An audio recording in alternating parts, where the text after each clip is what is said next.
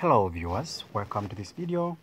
I'm PBS the tutor Zambia, and under physics today I have a problem which says below is an instrument used in the industries by scientists. So this is an instrument. Now it says name the instrument, what physical quantity is measured by the instrument, and what is the reading on this instrument. So for me, I give explanations that are direct to the point. For you, you are going to understand this even if you haven't yet understood it. So first of all, let's look at the solutions. We name the instrument. So this instrument is what we call a micrometer, screw gauge or gauge, doesn't matter. Please make sure you write the correct wording, correct spelling. Micrometer, all right, screw gauge, like that. So micrometer, screw gauge. So this is an instrument which is used to measure the diameters or radius of very tiny object, or in short I can say the thickness of tiny object. For example, if I want to measure the thickness of paper, or the thickness of a very thin wire, or the thickness of your hair, you can use a micrometer screw gauge. Simple as that. What physical quantity is measured by the instrument? Now, how many physical quantities do you know? There's length, there's time, there's mass, there's volume, and so on. All those are physical quantities. Now, which one is measured by this? So the physical quantity measured by a micrometer screw gauge is length. A meter rule, a vernier calipers, a measuring tape, a micrometer screw gauge, all these, they measure length as a physical quantity. Is it clear? Then C says, what is the reading on this instrument?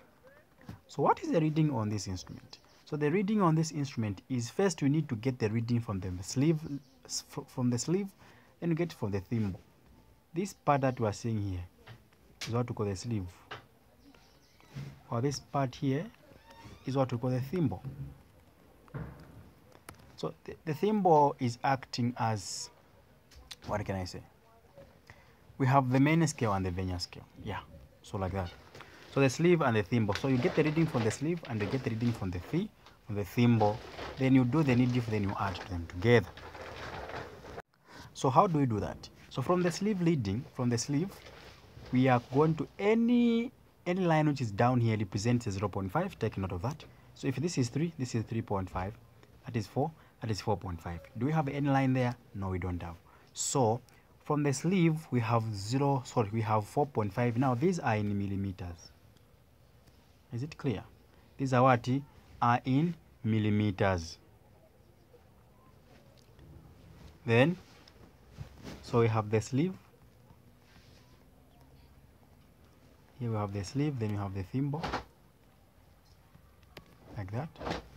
So here we have 4.5 millimeters. Then let's go to the thimble. So the thimble, you're going to get you get the reading from a line which is in the same line as this line from the sleeve. So just do this and check which line is in the same line as the line coming from here.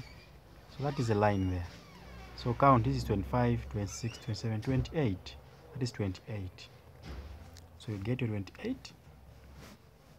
So you get your 28. Now, 28, from here, you are going to multiply this by the what you call the least count. Now, the least count of the micrometer screw gauge differs, but at your level, we use a standard one we call 0.01 millimeters.